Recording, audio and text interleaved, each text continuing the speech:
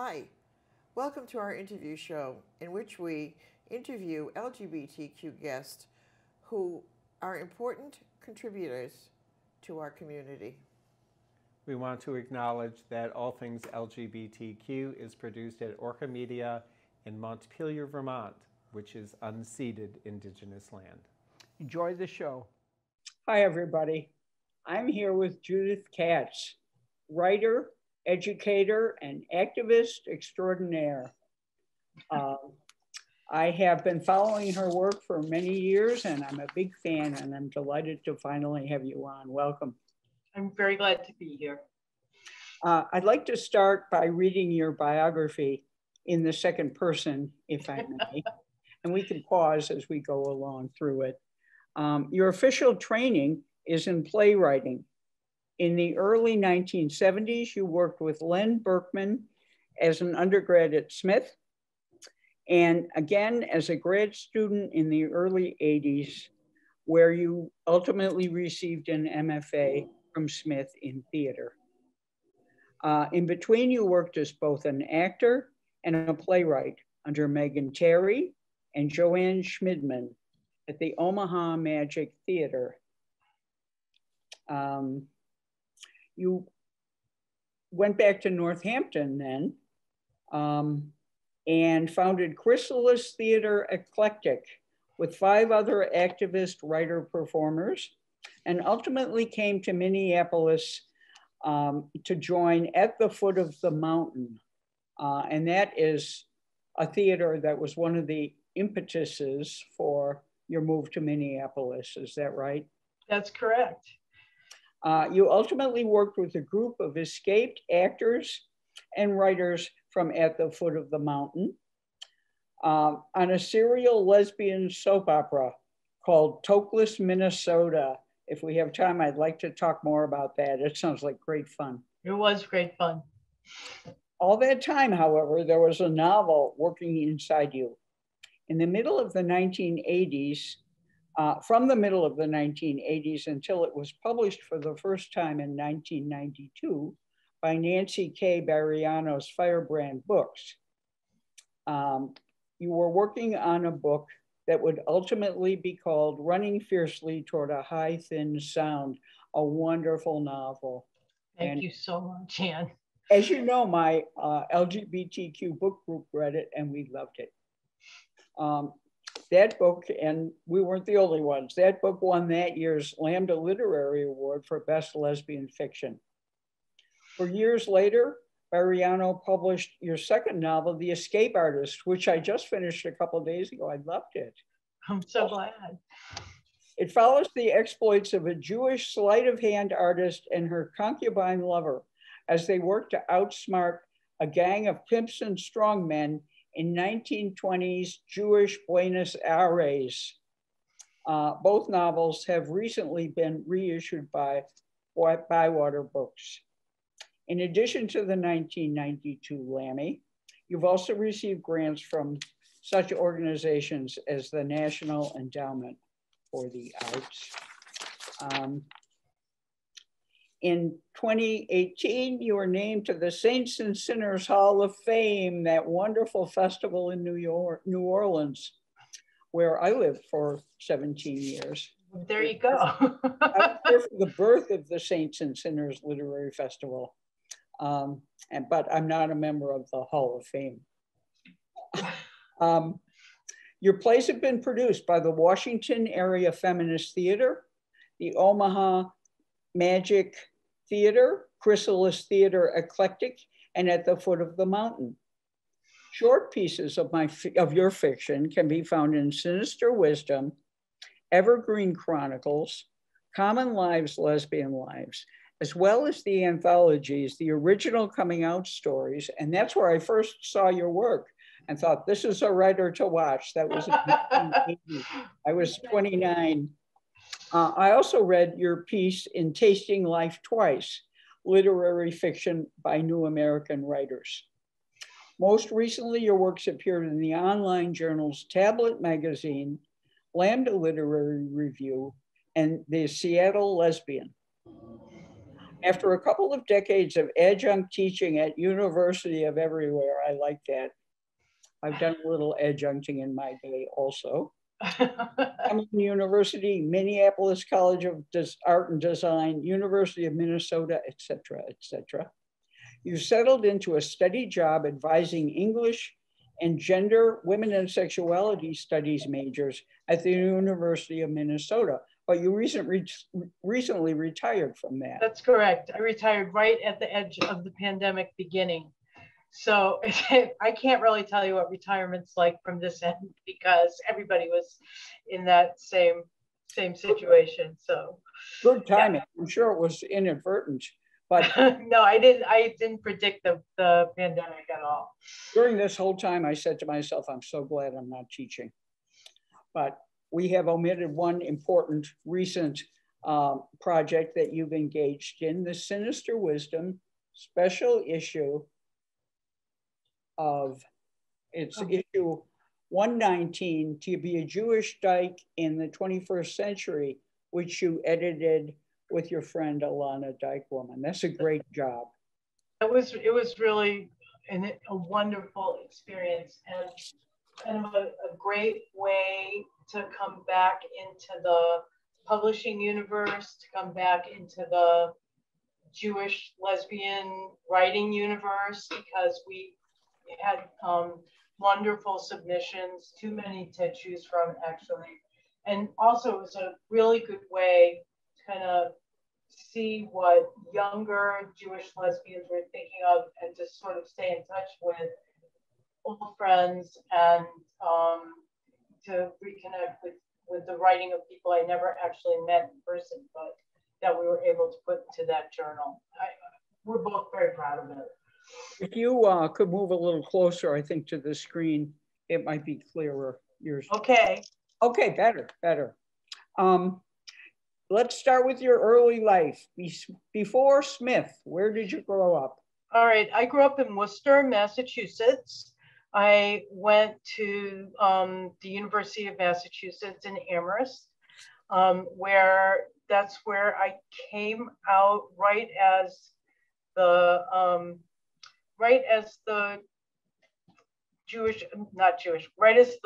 queer movement, lesbian movement, women's movement was just really starting to pop and happen there. Women's studies was just beginning as a course of studies. I worked with Lee Edwards and Arlen Diamond, who, Lee Edwards asked a really stultifying question in this class she taught called Woman is Hero.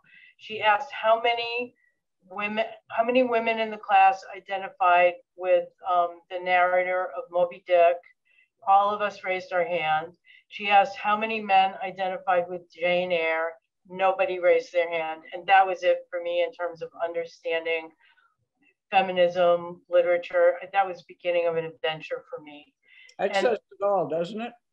Right. It was mind-boggling. And then I kind of more majored in lesbianism coming out. I was like, I called myself a professional lesbian. I was one of those people who would go to classes at that time, and I would like sit in front of the class and I would say, I'm a lesbian, ask me a question. And they, so that was how I spent my college life. And then there was a couple in New Salem, Massachusetts. One of them is no longer on the planet, Doris Abramson and Dorothy Johnson. Dorothy ran for years. I'm out of touch, so I don't know what she's up to now, but she had a used bookstore up in New Salem, and Doris was one of my theater teachers. And they encouraged me to contact Megan Terry, the playwright, and go work with her.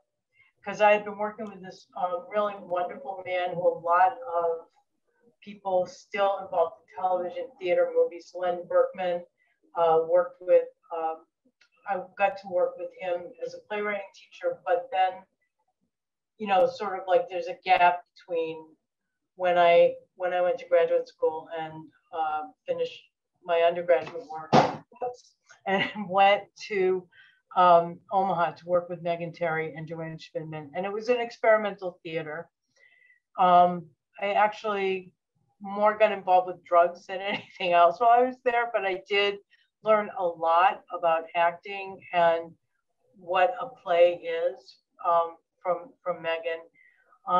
And then I just went back to Northampton to work with Len and get a master's degree, which was a good thing because that permitted me to do a lot of adjunct teaching around all over because I have this like advanced degree. So, and that during the 70s and 80s and 90s, you could do that. It's like, you know, what Sarah Schulman calls like living sort of a nonconformist life. You could sort of be a bum and make some money at the same time. So you got your BA from UMass Amherst and then the MFA from Smith? Yes. I see. And go ahead. No, you go ahead. I'm done. Well, have you always wanted to be a writer? I think so. I think starting, the first thing I remember writing that had any consequence was, I think I was in the 4th grade and I wrote a poem called Parents, which actually, even though it was kind of a romantic poem about parents, that was kind of predictive of what the rest of my writing life was going to be about in a lot of ways.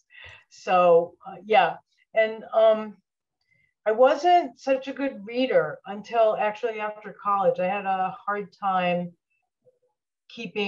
concentrating, but then once I got interested in writers, primarily writers of color like Zora Neale Hurston, Toni Morrison, Alice Walker, and actually Jewish guy writers like Isaac Bashevis Singer and Shalom Aleichem. Then I could understand, I could read these books and understand the stories and then start to tell my own. So they were influences, you would say? Oh, absolutely. My influences, I have recently spoken about how one of the things about the Jewish male writers was I feel like I was writing against them, reacting to them, that they were, you know, but they weren't. Well, let me back up a little bit. When I first thought I was going to be a writer, I was actually more influenced by writers like John Updike, these waspy white guys. I wanted to write just like them. But then they were all age, remember? In the right, 50s. Right, in the 50s and the 60s. Right. John Updike, there's a picture of John Updike on the cover of Time magazine that I had hung up in this little secret place that I had, that was what I wanted in my life, to be on the cover of Time magazine and I guess look like some wasp guy. So then what happened was when I was living in Northampton, in between when I came back to go to graduate school, there was a person at UMass, her name, I believe she's teaching in Canada now, Deborah Britzman, who turned me on to these Jewish writers, these Jewish guys, old, you know, like older than me by a lot. And I was like so excited by this writing. It was like on fire. And the same was true from reading people like Zora Neale Hurston and Toni Morrison. It was like these characters were emotionally driven. They weren't repressed. In fact, if they had been repressed, life would have probably been a little bit easier for them. And so that's what excited me. And that's when I thought, okay, that's how I need to write. That will be my true voice. And so I read a lot of that work. And for anybody who's interested in like, well, what's important to be a good writer? One of the main things that I'm sure you'll agree at is you have to read and you have to allow yourself to be taken. You know, I was at the point that I started reading all these Jewish guys, I was like, I don't read men. It's like, well, too bad, I gotta. And so I did. So yeah. So, what's interesting is that they're all fiction writers and your first interest was in drama. Right, and it's dialogue. You know, my first interest was in the drama because I could write dialogue. And this is one of the the things, one of my connections to Ilana was when we were both living in Northampton. She came home with me for either Passover or some meal. She sat with my mother, my father, my brother, my sister, my grandmother, and me. And then on the way back to Northampton, she went, I totally understand why you write plays. Because and you might know the Grace Paley quote about how she became a writer was by sitting under the table when she was a little girl and just listening. And that's because, frankly, I often couldn't get a word in edgewise with my family anyway. And, you know, that there's a way that they speak that's very, you know, juicy and also emotionally fraught. It was like living in a drama, actually, a lot of the time. Not a very pleasant one, I must say, as a younger person. But I was struck, however, by the history in The Escape Artist in particular, which is what I read most recently. And so did you have to do a lot of research for that? I mean, it's really historically informed. Well, I had a really good time doing that research. And it actually came by accident. There are three factors involved in where that book came from. One was thinking about my grandmother's maxim that there was no such thing as Jewish prostitutes, which I didn't believe could possibly be true. Then I had one of those like weird experiences that sometimes you have in the library where a book kind of jumps out at you. And in the Minneapolis Public Library, a book jumped out at me called The Jews of Argentina. And I kind of flip through it. And there was some stuff, a very little bit of stuff about gangsters, prostitutes. That book was probably the most clean cut of the books that I got to read. And then I got to go to Argentina, and Argentina. One of the factoids in that book that I found was that Buenos Aires had, I think, the third largest Jewish population in the world. That was including New York and Los Angeles, and I think even Tel Aviv. And so what was so, I have a friend, my friend Amy Kaminsky, has written 2 books about Jews in Argentina. The most recent one has just been published. And so I went the first time by myself and just walked around. And then I've been 2 more times with Amy and her husband, Kenny. And Amy is very good at pointing out, like, there's a Jewish star there, this was a synagogue here. And so I got to do the geographic part of it. And then just as my book was, as I was finishing a draft, Nancy Mariano pointed out another book. So it was fun. I mean, the other thing I'll tell you is one of my theater experiences at UMass was I was one of the prostitutes in Three Penny Opera that I think sort of brought that to life. So I love that play.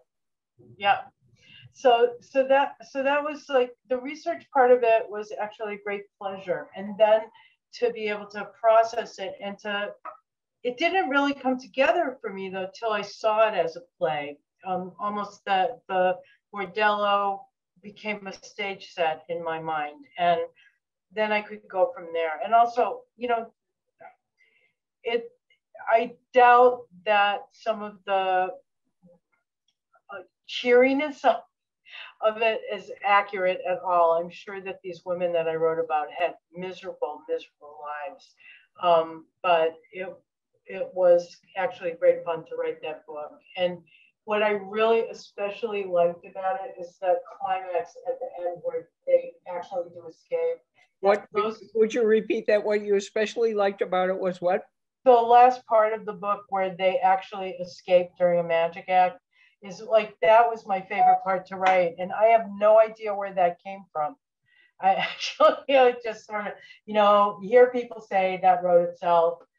And I always go, no, it didn't. But in this case, I have to say it did. It was wonderful. I love the ending. And, there used to be an MLA. I was involved with the Modern Language Association, and there used to be a panel every year. I couldn't put it down. That was the case with this book. I couldn't put it down, the momentum and the pace. And I think you conveyed the misery of the life. And then, you know, we may have some, we shouldn't have said how it ends, but. Well, it's, you know, and I have to say, I'm so grateful to Salem West and Amicant for bringing both of my books back through Bywater Books. Like they are doing, and all through the pandemic as well. I feel like those two women and Bywater have managed to maintain a community through social media and through the work that they're just continuing to do. The number of books that they're putting out every year, they're great. And I don't know where they get the energy, but they have done a terrific job of keeping that press going. And we're trying to get Sam on the show, but because for various reasons, we've had to defer her visit, but we're hoping that we'll be able to talk to her at some time soon, because they are doing great work. You're right. I guess let's talk about your writing group and your support system. Do you have a community of writers who support you in Minneapolis? I do. Well, first of all, one of the things about Minneapolis that is really interesting is we have this organization called The Loft, which is, it's a physical space. It's a space that supports writers through the McKnight Foundation, gives grants. I've been fortunate over time to have gotten McKnight. But also, and they over the years, to their credit, have managed to diversify the people who are coordinating that place and also who they're supporting. So when I first moved here, it was like, okay, there's a bunch of white people writing about the cabin. And now that's very different. It's being directed and run in a very different, much more diverse way. And it hasn't been without its struggles, but they're doing fine. And there's also a new group that formed since the George Floyd murder called Black Table Arts Organization. That's for African-American writers and poets. There's an Arab American Arts Association here. So there's a lot of different things going on here. And Playwright Center, it's pretty vital place. And even through the pandemic, there have been lots of opportunities to have readings and performances and so forth. Personally, I have a small group of friends. One is Ann Follett, a filmmaker. My friend Leslie Morris, who is, she's in the academy, but she's also a really fine poet and has been working on a long memoir. I can't even really define the genre so much. It's like a poem, a memoir about a long illness that she suffered, a mysterious illness, and also about her connection, her personal connection to the Holocaust. And then Carol Dines, who has 2 books coming out.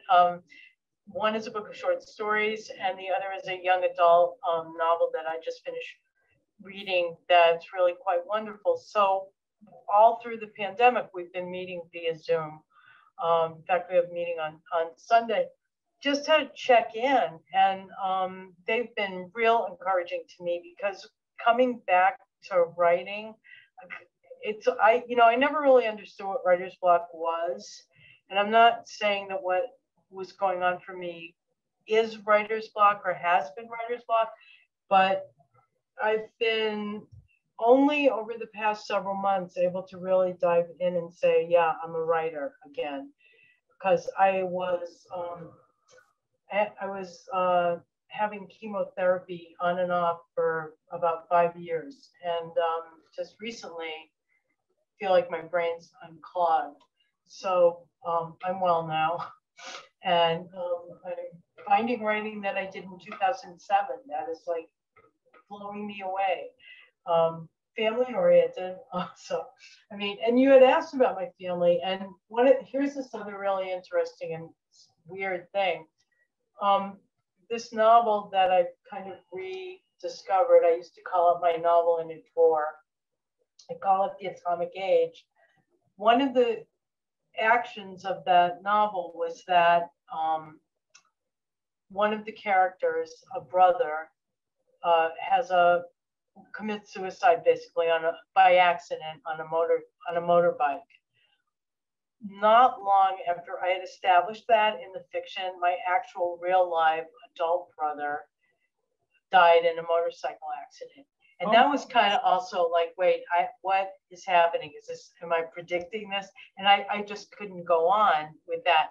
And now in this piece that I'm working on now, I'm finding even members of my writing group who should know better are saying, well, I know that happened to your brother. Well, it happened to my brother, but this brother is not my brother. And so, and if anything, what I'm doing in terms of family stuff right now has more to do with the geography, like Worcester, Massachusetts as a backdrop, just like it was in my first novel, in Running Fiercely Toward a High-Thin Sound.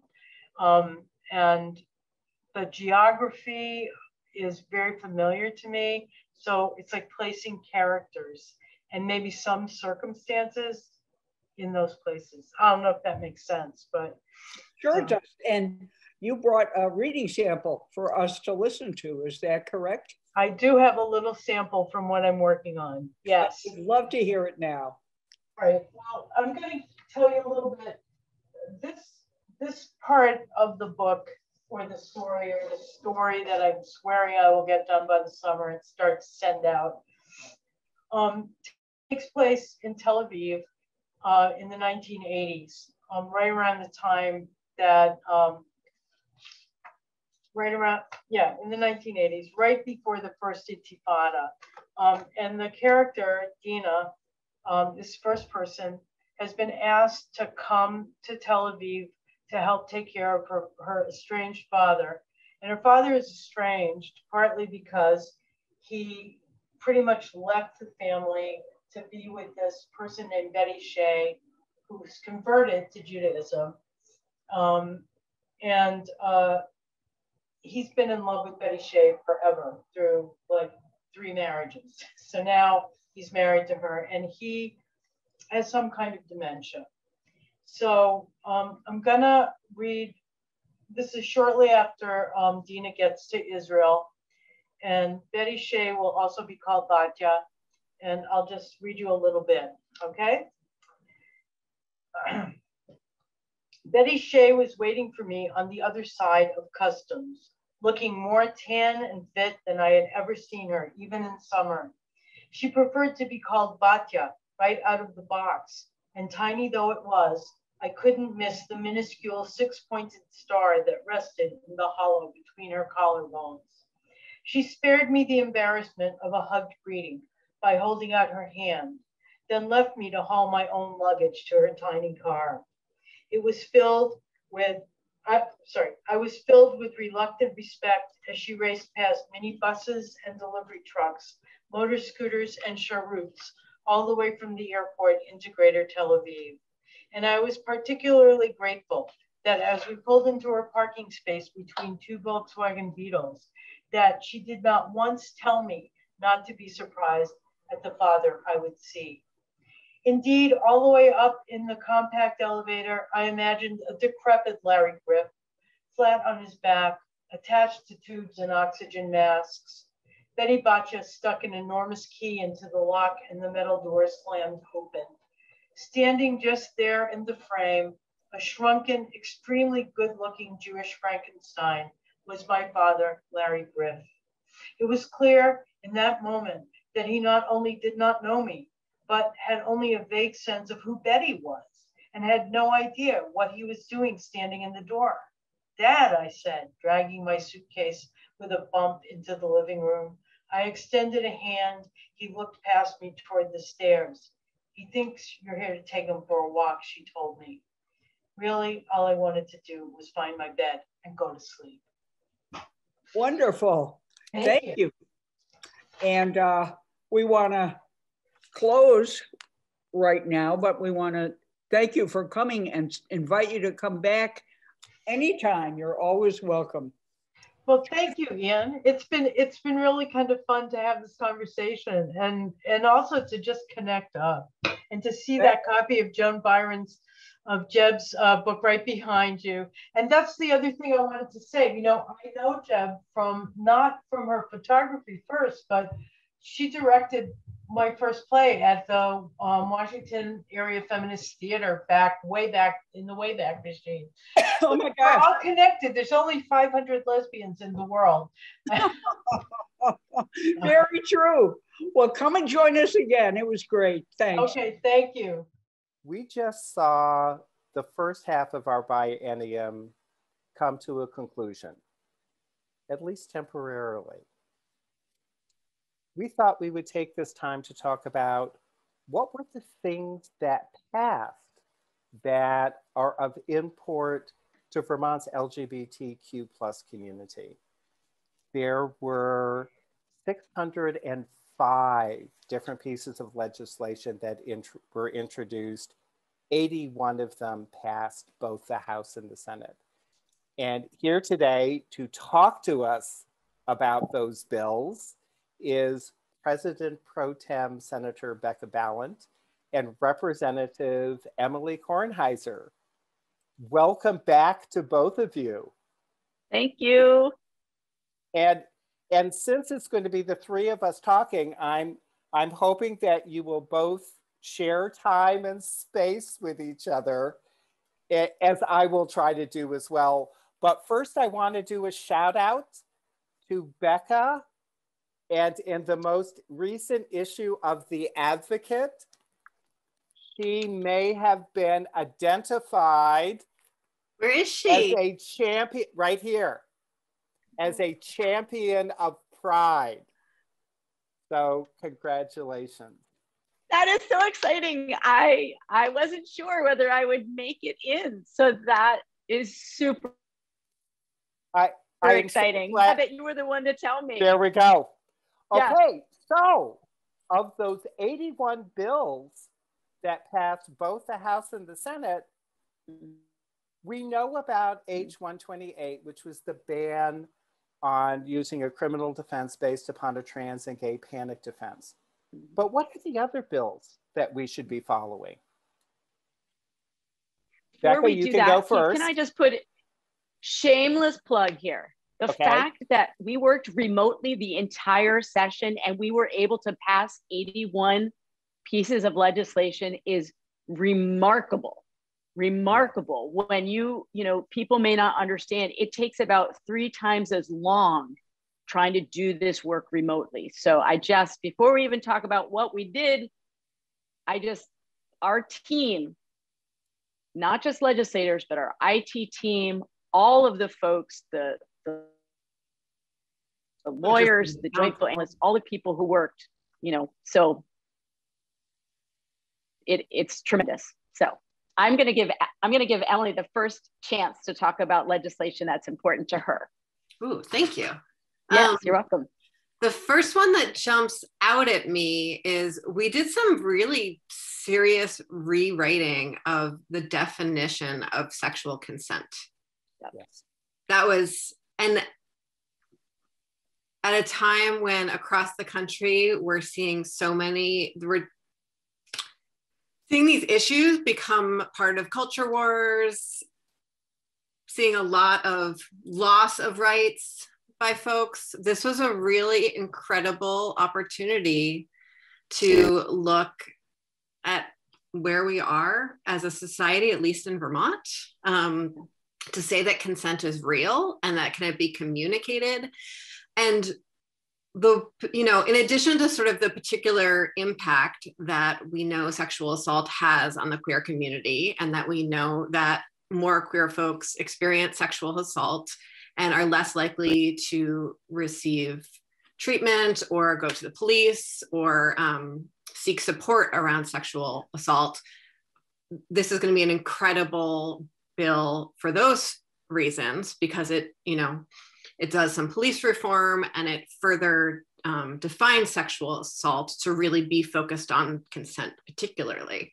But the other thing that I think is really exciting about this bill in terms of queer history, and particularly COVID, is that conversations around sex, around safe sex, around what consent is, around pleasure, around what someone wants, and an ability to actually talk about that in a relationship, even if it's a short-term relationship, is something that the queer movement brought to America. And I think that's particularly important for this bill, but it's also particularly important for COVID, as I think everyone is now practicing navigating what risk looks like and how to talk to friends and family about risk and history and all of that. And I see that all really wrapped up in this incredible history of consent and risk that we see epitomized in this new sexual assault bill. So I'm very excited about that one. Yeah, and Emilie, to follow up on what you said, that's something that our community sort of brought to the world when we reflect on the last few weeks and looking at all the memorials around when AIDS first became apparent in the gay male community in New York and in LA and in Boston, and thinking about how these conversations around consent and our past history, that was part of my growing up as an out gay woman in New York, and thinking about how we've been having these conversations for a long time. We're showing other people how to do it in really healthy, supportive ways. And so I'm so glad that you tied that in, because it's something I've been thinking about a lot. One of the pieces that you all did, and some of it was related specifically to COVID and the needs brought on by COVID. People within the LGBTQ plus community are really looking at the monies that the legislature has designated for affordable housing. And thinking in terms of what that will mean for our community. Are there parts of that funding that we could utilize to create LGBTQ plus specific housing, either low income, affordable, or perhaps looking at our elders community? And so one thing that I would want viewers to know is that just the sheer size of this investment in housing, we're looking at $190 million of investment, and we've never seen anything like that. And so I think a lot of what we do is we balance these paradoxes of the creative and the practical, for example, and the short term and long term. And so I'm really excited to see those conversations around how do we make sure that any affordable housing that we build is going to be accessible for our community. And does that look like a housing development specifically geared at queer elders, or is it that we have to make sure all of the housing that we're building is accessible and supportive and inclusive of everyone within Vermont? And that includes all of us in the LGBTQ community. And I think I'm really looking to make more space for ourselves. That's sort of what I've been thinking about. I don't know if you saw, I had a press conference the other day with senators, and we were all talking about the work of the Senate. Yes. And I took that opportunity to fly my pride flag, because I'm going to try to take up some more space. I want us as a committee to not just look at, where we can fit in, but say, no, any project that we are paying for with state dollars should be something that feels accessible to us. And I know Emilie thinks about this a lot. I do. And I'm, the one particular population that I think is disproportionately impacted by the housing crisis right now is queer homeless youth. Yes. Yeah. And often we can help them find vouchers or shelter space. And sometimes the shelters can be really carefully designed to feel safer to those kids who are struggling, I think, more than, I don't think there's a time in life that's harder than that particular time when you're, and generally, queer youth are homeless because of family trauma, and it's a terrible time, and it's a particularly terrible time to be homeless. And those kids get vouchers, but then they can't find housing. And so I think this, there is an opportunity with our housing trust to really carve out specific spaces for those youth so that they can feel really safe and integrated and find community amongst themselves at a time where community is so important for them. You also did some important work about inclusion and equity in our public schools. Originally it started out in the Senate as a very narrow focus on looking at how discipline is utilized. But I think, thank you to Becca, and then the work on the House as well, it got expanded to include all underrepresented youth. Could you talk a little bit about that? Yeah, well, that is something that is near and dear to my heart, Keith. I don't know if you know this about me, but I was a middle school teacher for years, and I now have my own middle schooler. My son is now in middle school, and we spend a lot of time talking about sort of who schools are designed for and who fits that model, who doesn't. And so I think being a mom of a kid who is neurodiverse, a mom of a and thinking about what my experience was in middle school as someone at 11 who knew I was queer and was bullied and did not feel like I had allies within the building to go to. I don't even know what my life would have been like if in middle school I knew that people were watching out for me around being bullied, and what that does to you when you're still trying to figure yourself out. And what do? You fit cultural norms, then you lash out. Like I know that at that time I became a bully to try to protect myself because I didn't feel like I had avenues for support. And so it is really exciting to be thinking about school discipline in a different way. And of course, we know that people of color and male students disproportionately get expelled, get disciplined, get put in what we call the planning room, which basically means, a form of isolation. And so it is a very important bill to me, and would love to hear Emilie's perspective on it as well. Yeah, I didn't become a bully. I just stopped going to school. And so I cut classes and was suspended and would just sort of like take the train into New York and go hang out places where I felt comfortable. And as sort of school discipline escalated, what's really clear to me when that happens, and it happens, even in our elementary schools, is even though I think a lot of teachers don't think this way, the current system of suspensions and expulsions and planning rooms and discipline sort of centers the child as the problem rather than the community or the system as the problem. Yes. And this is really a first step in saying the child is never the problem. It's the environment's ability to meet the child's needs. And so that feels like the beginning of a really important transformation in how we meet kids.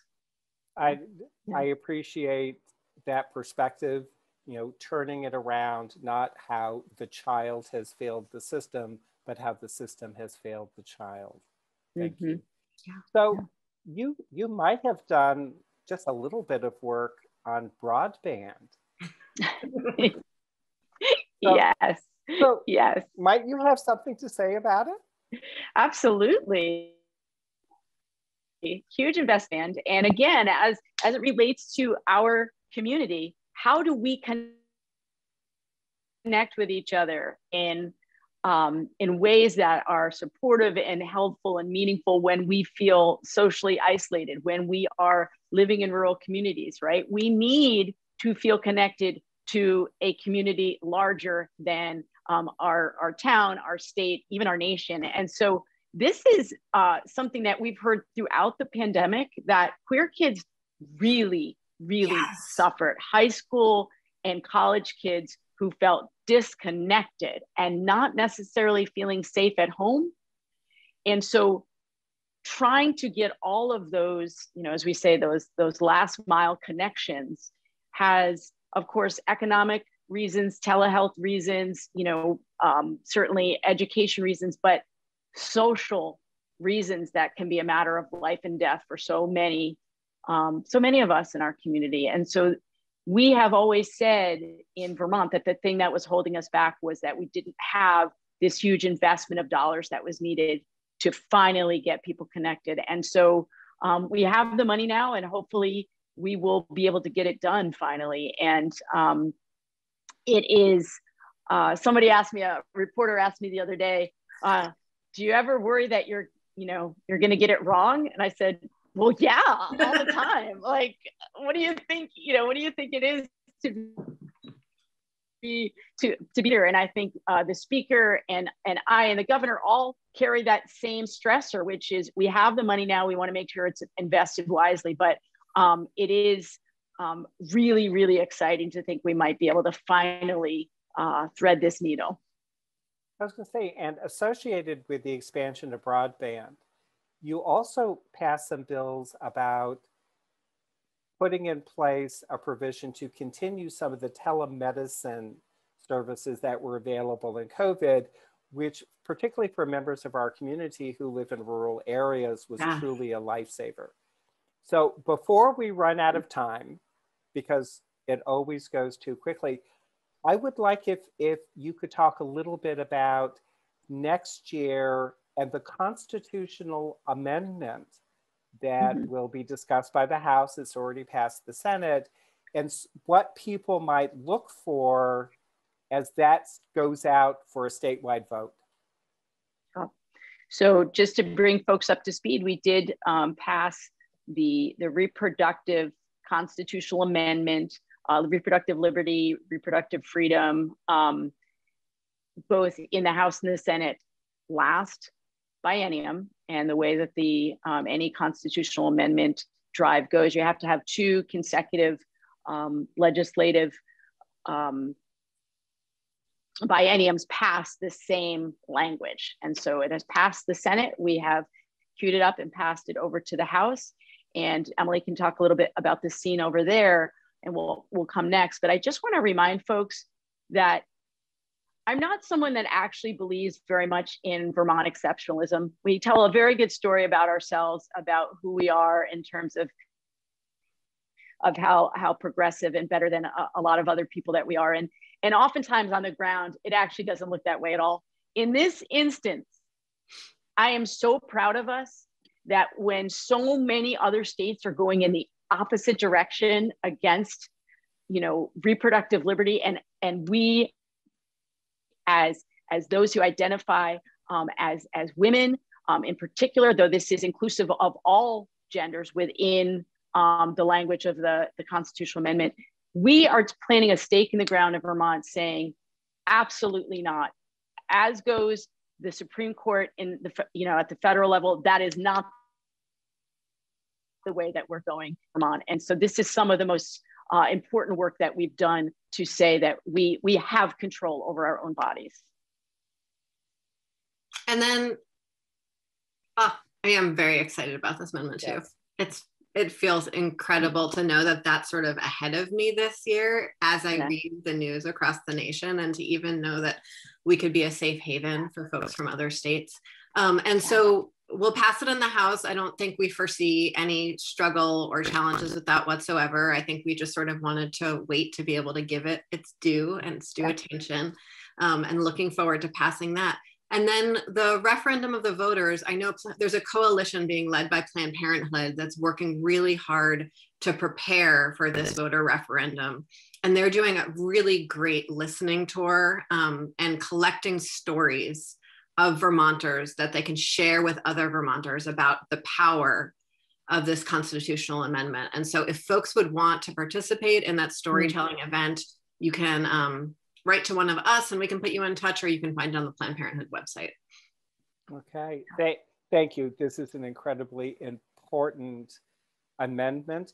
And to your credit, you did this in advance of the US Supreme Court's decision to take up the case that may be a direct challenge to Roe v. Wade. So thank you so much. And I want to give a shout out to Senator Ginny Lyons in my chamber.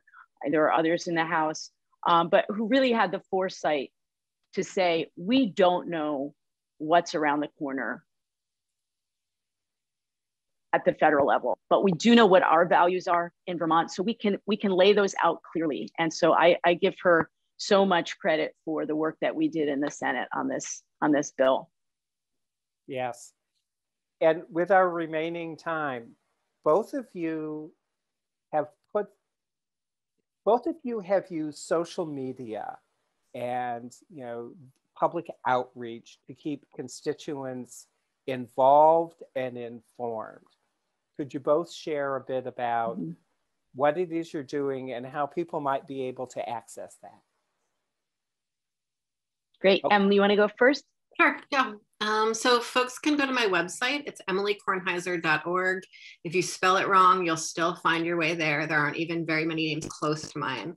And so if you go to emiliekornheiser.org, you can find my Twitter and Facebook and Instagram feed, but you can also get access to my weekly TV radio show. It's a podcast. We're on public access. You can find it on YouTube, as well as on our local radio station every week. It's called the Montpelier Happy Hour. It's a whole hour, and we go into the story and background behind bills. Like, what are the narratives we tell ourselves as a legislature and as a community that leads us to the point of passing legislation? And it's a really fun conversation. We go really deep. We explain some legislative process. We make some jokes. It's a great time. Sometimes I get to be on that show. Sometimes Senator Balint comes on, and that's extra fun. I think she was just on last week, if folks want to go back and find that very special episode. Pulling back the curtain and showing how a bill truly becomes a law. So Becca, what do you have going? So I would love folks to check out my website, beccabalint.com. Did a lot of work last year updating it. Had a local artist, a designer in the Burlington area do the website, and then the photography was done by another local person in the greater Rutland area. It's, I think, quite a good website at this point. You can also find my Facebook, Twitter, and Instagram feeds there, connect to them. I have a personal page and a political page on Facebook. Love to interact in both those ways. As you mentioned before, I also have a blog, which you find information on there as well. But really, one thing that I want folks to know, Keith, is that Emilie and I love our work. And we are so excited that we get to represent the queer community. It is like, it's thrilling. And I know I can speak for both of us because she's one of my besties. So I know she does care. It's true. Thank you. And with that, thank you.